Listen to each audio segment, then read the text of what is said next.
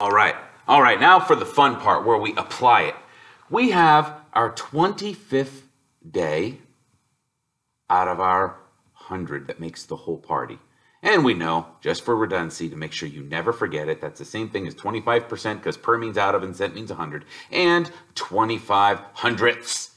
Both of these represent a way of out of 100 automatically. The top number, once again, it depends on the denominator. Now that the denominator is 100, it is the same thing as these. But if we had a denominator, let's say of 3, it wouldn't be to the hundredth. It'd be to the tenths place value.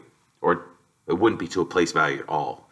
It would be, we would have to divide the denominator into the numerator to figure out what decimal point or what percent. But that's something we'll get into a little bit later. But let's go ahead and simplify. I'm hoping that most of you know our monetary system. And I don't mean our monetary policy by the Federal Reserve. I mean our money, the way we calculate our dollars and cents. Because we know, just like our 100th day of party, our money is done the same way. 100 cents equals a whole dollar. And we have something very special that we call, that has the value of 25 out of those hundreds. And that is called a quarter. And the reason it's called a quarter is for this reason right here. I know, just from simple math, I'm not going to take the time to do them all, because hopefully by now you understand that 25 and 1 are its factors, and 25 from our repetition is our factor of 100. So this would be our greatest common factor. So 25 divided by 25 would equal 1, and 100 divided by 25 would equal 4. So what we're doing here is we're cutting the holes up into 4. And what we have is we have 1/4 of that. Now I want to show this in particular because over here it doesn't look like that. Because it doesn't always have to be nice and neat like this.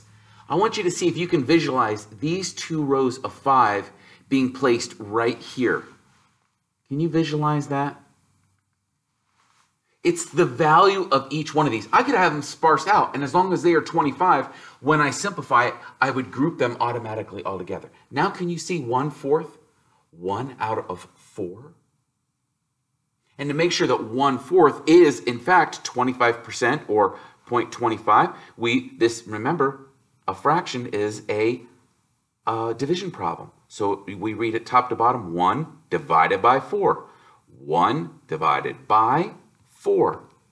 And remember, if a number doesn't have a decimal point out, you yell at it, scare it, "Where's your decimal point?"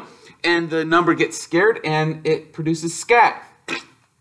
And now we can add our 2 placeholders for our hundredths percent. See how that works? Our decimal point moves straight up, and now we just divide. 4 goes into 1, no. 4 goes into 10. 2 times 4 is 8. 4 goes into 25 times, and lo and behold, there we go. We have our 25 hundredths, our 25%, and our 25 out of 100.